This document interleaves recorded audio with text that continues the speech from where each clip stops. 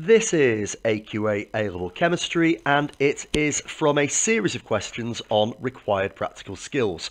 This is from RPA1, Required Practical 1, and it is question number 2. Going to recommend you pause each section, have a go on paper, and then review to see how you've done on each of these. Okay, so here is part A,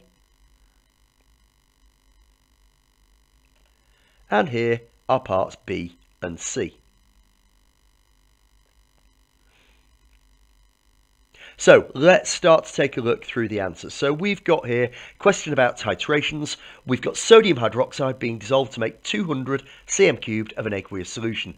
25 cm cubed of that taken and titrated against 0.15 molar sulfuric acid. And we've got the results of the titrations here. So we need to calculate the mass of sodium hydroxide used to make the original solution. 5-mark calculation here, lots to think about. In the first instance, we need to find the mean titer of H2SO4. I'm going to use 19.60 and 19.55. I'm not going to use my rough titer. A, it's very far away. It's definitely not concordant. B, you would never include the rough titer or the first titer in your mean. I'm also not going to use 19.85 because it's not concordant. It's not within 0.10 cm cubed of my others. So I put all of that in place. I find the average of the two I'm using and I get to 19.575 centimeters cubed. Now that I've got that volume, I can work out the moles of H2SO4 because I've also been given the concentration, which you can see I've color coded here to bring down. That means that we have got 2.936 by 10 to the minus 3 moles of sulfuric acid.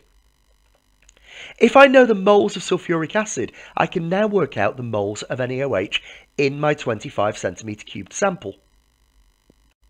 Now what's important here is that we realise that there is a 2-to-1 ratio of sulfuric acid to sodium hydroxide. So my number of moles of H2SO4 multiplied by 2 gives me my moles of NaOH, which is 5.87 by 10 to the minus 3. If I've got my number of moles of NaOH in 25 centimeter cubed, I need to find out how many I had in my initial 200 centimeter cubed sample. Remember, that's how much I made, and then I took a 25 cm cubed sample to do the titration. Well, to do that, to get from 25 cm cubed to 200, I'm simply going to take my value, 5.87 by 10 to the minus 3, I'm going to multiply it by 8, because 25 goes into 200 8 times. That takes me to 0.4698 moles. So I've now got my moles of NaOH. I want my mass of NaOH, which is moles multiplied by MR.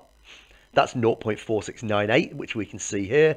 And we're multiplying by 40.0. And I've just added how that's been worked out here, if that's helpful at all. That takes us to 1.88 grams. Just having a look at where the marks are taken here, you can see M1 through to M5. M3, just to see that we can get error carried forward here. If you show you're working out that you get an answer here and multiply it by 2, you do qualify for mark number 3.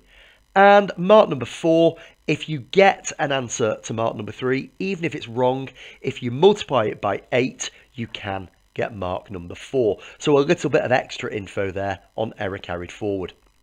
Let's take a look then at parts B and C. Well, for B, student uses a funnel to fill the burette before starting the titration, but after filling forgets to remove the funnel from the top of the burette. Why might that affect the titer volume recorded?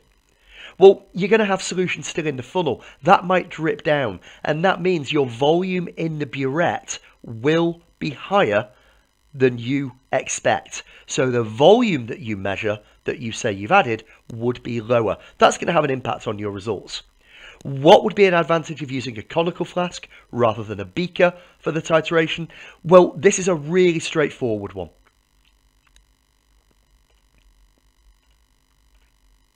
You've got less chance of drops spilling out while stirring.